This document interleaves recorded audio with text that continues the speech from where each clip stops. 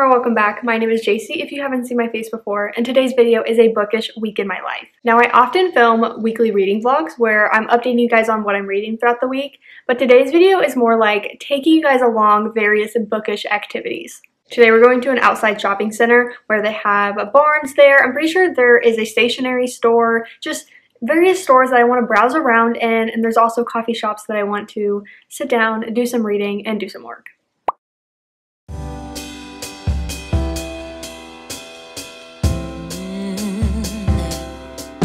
Oh, I'm slipping away, so don't let me go, nah, nah, nah, nah. I'm all up in that love haze, so where do we go, nah, nah? Just let me know that I am safe here in your arms. I wanna stay, I'm slipping away, so don't let me go now.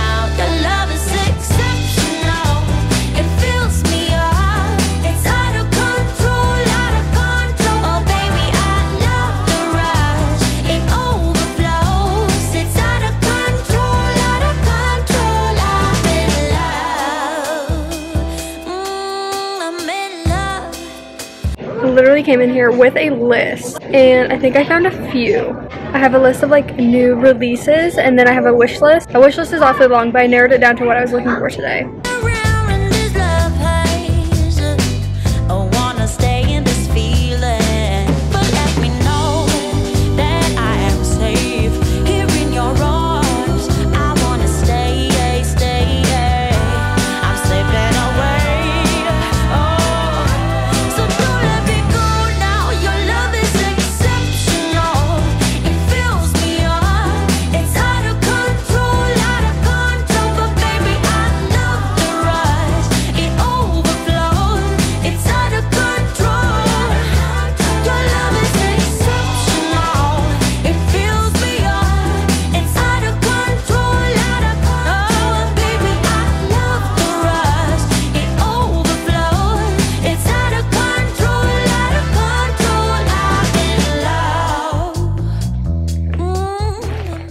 We're back from Barnes. Okay, I thought going to Barnes on a Monday morning first thing was gonna be the easiest for like filming on top of just browsing in peace. No, I'm convinced kids don't go to school anymore. I'm so convinced. There were so many kids in there on top of just like, where are their parents? Besides me wondering about their education, where are their parents? Like the ratio did not make sense. And then they also play background music, which is fine, but it just doesn't mix well with filming. So I filmed what I could. Hopefully it was enough for you guys to get the book shopping vibe. But I think I mentioned in one of the clips that I went in with a list. I have a list on my phone of all the like new releases coming out. That came out like throughout September on top of like the rest of the year. And then I also have this like top of the top for my Amazon wish list that's like, these are the books that I'm really interested in now, and then the Amazon wish list just like has all the books that I ultimately want to read. It's always linked down below because I will add like things that you guys recommend in the comments and stuff, so it's just, I mean, it's never ending, that's for sure. But like, that's the list that I give everyone for like birthdays and Christmases. Like, I can't recommend that enough because it's so easy to just like have someone look at that list and know exactly what to get you, or maybe it's like they've read that book and they know now that you want to read it, so they'll get it for you. It's the best. It's the best. Which, now that I think about it, I need to go update it now that I bought some books because my birthday is coming up in November, and I realized that like it may be a little outdated from my last book shopping and then today. So I'm gonna go do that. But from the list, I had a few that like Barnes just didn't have. And then I kind of have this mental thing where if it's like $10 or more cheaper on Amazon, yeah, I'm just not in the financial position to skip out on that. So if it was only a few dollars more at Barnes, I went ahead and got it. But if it was like $10 difference, that adds up for me. So we have 4 books that I bought today. The first one is Stephen King's Mr. Mercedes. It's a trilogy, and his newest book, Holly, her character is thrown into this trilogy, and you watch her grow throughout that trilogy, and then now she has her own book, Holly. So I really want to read Holly, but I know that I need to go through the trilogy first, and then I'll be ready for that book. Next, I got You Again by Katie Goldbeck. Yes. I mean, hello. This screams fall. So, very excited to read this one. And then so many people recommended The Housemaid and Never Lie by Frida McFadden. I put on my Instagram story, like, what Frida McFadden recs do you have? Because I read The Inmate and, like, now I'm obsessed with her writing. So many people said this one, which I have heard of. And then so many people put Never Lie, but Never Lie wasn't at Barnes, which I think was the one I would have wanted to get first. But listen, I'm not going to complain because her writing is so good. And then the last one, I'm so excited. Speaking of Frida McFadden, her writing reminds me so much of Alice Feeney's, and so I got Alice Feeney's new release, Good Bad Girl. I am been dying to read this. I've been dying to read this. So normally I would have waited and wanted like a paperback, but I'm here for it. I can't wait until a paperback comes out like next June or something. It's insane. Okay, that's my book haul. Guys, I feel like it was so successful, and I just had so much fun browsing around in there. Like, I could just spend all day in a Barnes. I swear, there's so many books. There's so many books. Okay, we need to head to the library because Killer Instinct was technically due Saturday, so it's 2 days overdue. I just finished it yesterday. I loved it. That series is so good. And then I also have my Alice Feeney book to return. So I don't think I have any holds to pick up. I hope not, because I have 4 books checked out right now. So I need to really get through those this week. But that's what we're going to go do. Let's do it.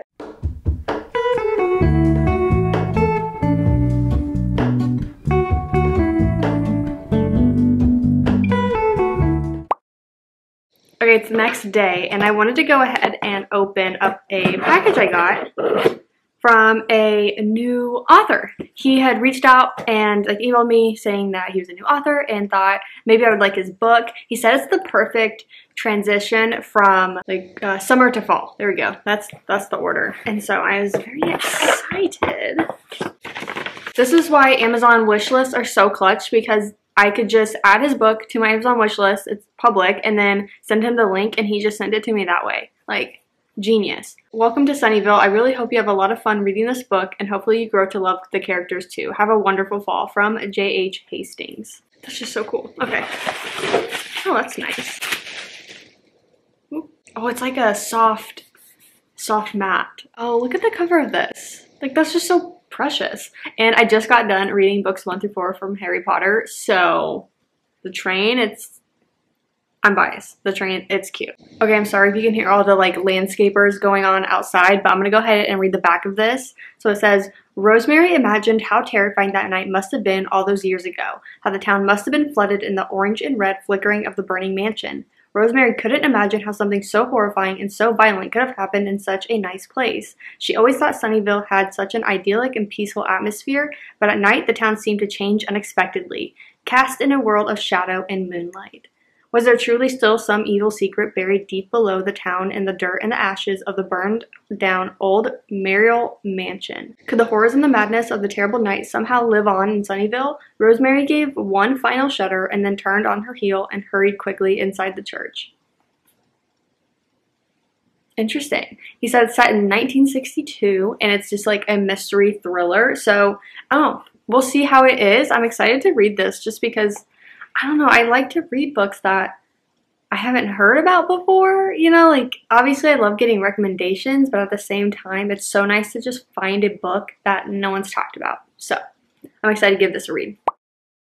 And then the other thing I wanted to do this morning was update my September like spread. So if you haven't seen, I don't have a reading journal. I will starting January 1st. It's gonna happen. But I've been using my plans and goals journal to just kind of practice different layouts that I like for monthly spreads. So currently I just have like a list of the books that I'm read, and then books bought, my fall TBR, content I want to be making, and then various stats that I'll fill out at the end. So I just need to update this because I've read some books and I haven't updated the spread.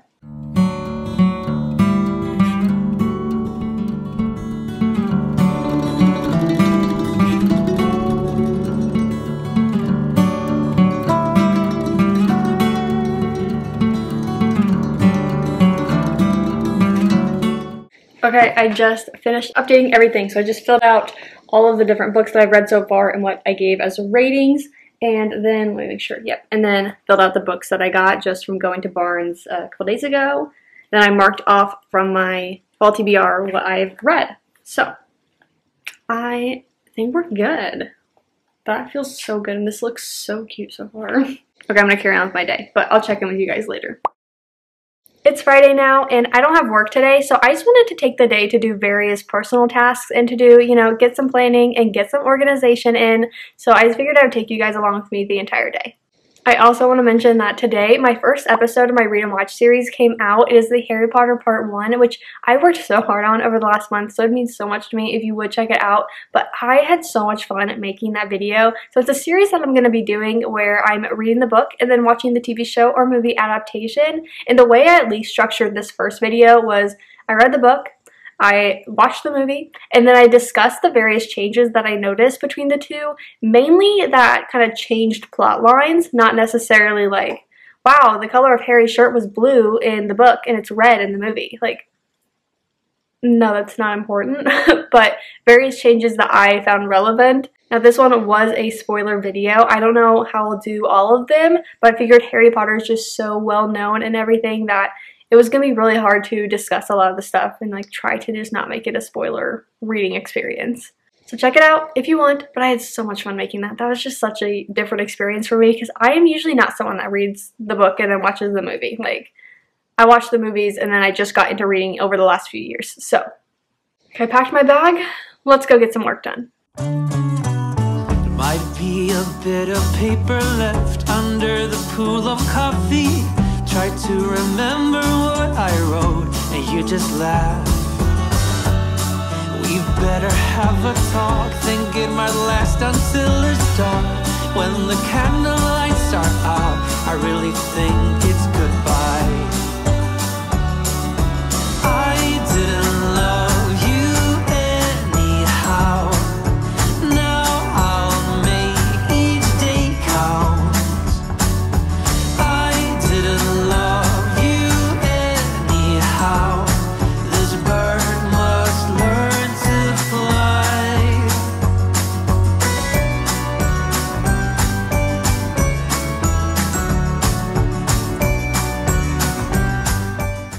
I just got back and my nails are looking ready for spooky season, so always love getting my nails done.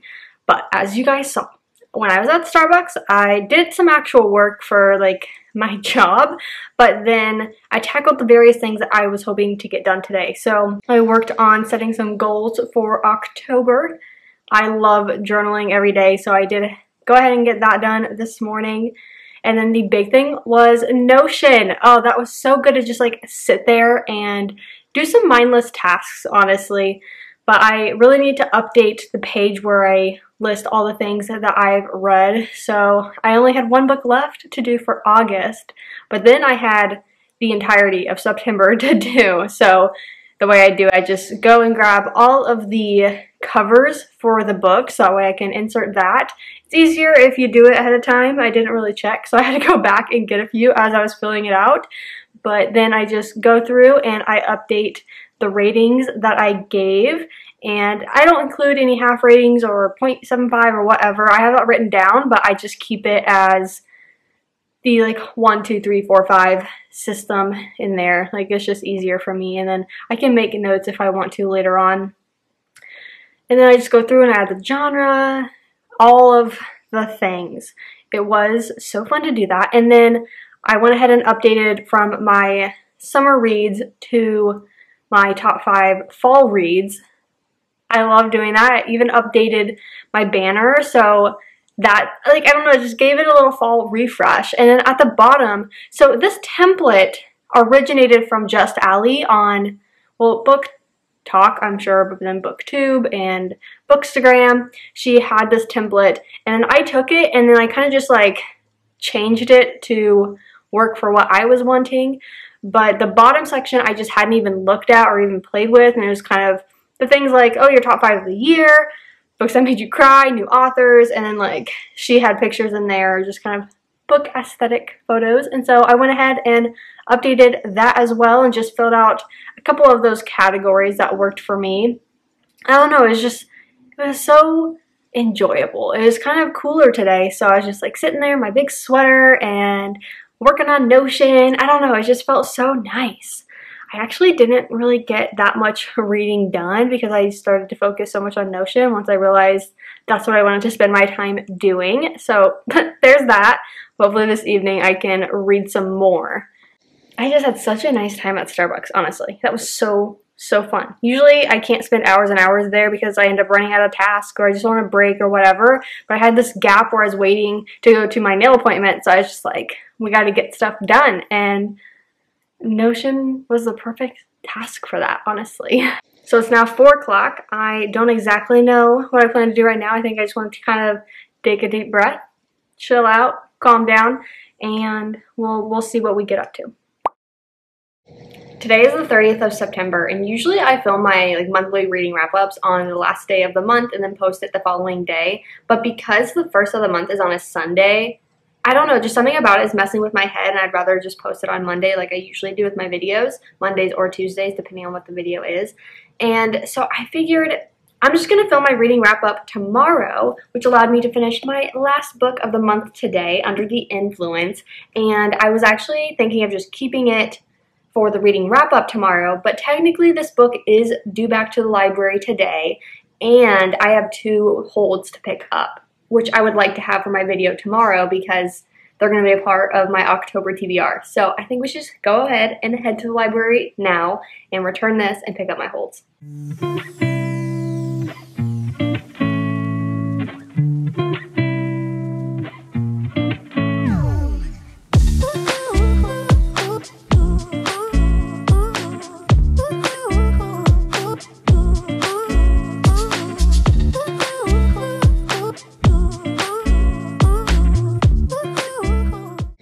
Okay, we're gonna have to let the hair do what it's doing, but I just got back from the library, so I want to show you guys the books that I checked out. The first one is The Sinister Booksellers of Bath, which is the second book after The Left-Handed Booksellers of London. So I talk about it in my reading wrap-up, but I also did, I think, read it in 2 of the weekly reading vlogs. I started it right at the end of one and read it in the next one. So I really love the first book. It's just such a fun read. So I saw that the second book just came out literally in June. Okay, so I was within a couple months, and I don't know if there's supposed to be more books for this world, but I'm excited to just read the second one.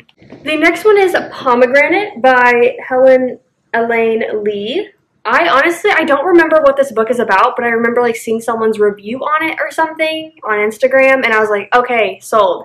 But right now I don't remember what it is, so I'm just gonna probably try to go in as blind as I can. It's also a new book. It came out in June sometime, I think. Then I saw that they had The Housemaid's Secret, which I was just surprised to see. I did look if my library had any more Freedom McFadden books, at least just available right then and there. I didn't see any, so I mean, she's popping off. I was just hoping to get through her backlist, so I want to work on that. I'll probably place some holds, but I bought The Housemaid in this video, actually, so I figured I would snag this while I can. It was actually available. I was surprised, so I'm excited to probably just try to read these pretty close together in the month of October. Okay, and this last one is similar to The Housemaid's Secret, but it is Finders Keepers by Stephen King. It is a part of a trilogy, and in this video, I also bought Mr. Mercedes. That's the first book in that trilogy, and it all leads up to Stephen King's latest release, Holly. So I really want to read Holly, therefore I got to read the trilogy. So I have the first book, and then now I have the second. So I'm going to definitely try to prioritize these in October. The fact that I have them, I'm just happy. Okay, those are the books that I checked out today. Now I'm going to take you guys along with me tomorrow as well, just kind of giving you guys the behind the scenes of a reading wrap up and just preparing for that and everything. So that will be our last day of filming this video, and I'm just kind of glad that I'm able to show you guys the various bookish things, fun bookish things, but then also various behind the scenes, I guess, of different posts and videos in the making and things like that. So it's been fun so far. But I'll see you tomorrow to wrap up this video and to film our September reading wrap up. Good morning. It's now Sunday, and my hair is looking like this because I woke up about 45 minutes ago and just curled my hair so that it could set while I do all the things I need to do prior to actually filming my reading wrap up.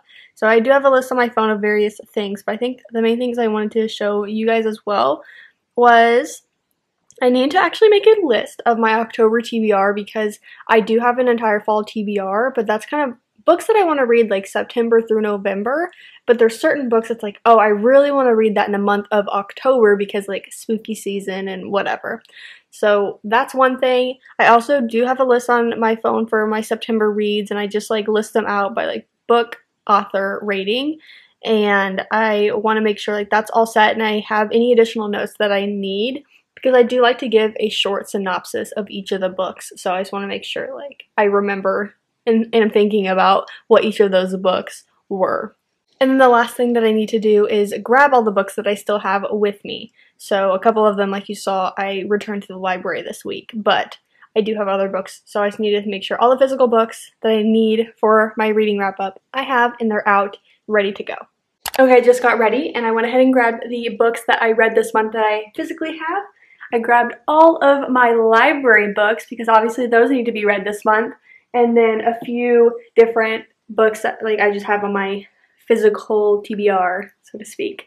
So I am going to go ahead and get to filming this reading wrap up. Of course, I have to go get a Starbucks drink before. If you know, you know. I have to get my matcha or something in order to film my reading wrap up. So I'm going to go run and do that, and then I'll film my wrap up. But I want to go ahead and end this video. So I hope you enjoyed just going along in Bookish, a week in my life, seeing the various behind the scenes of what I actually do on this channel, on top of just doing a couple bookish activity things. So thank you so much for watching, and I will see you in my next one.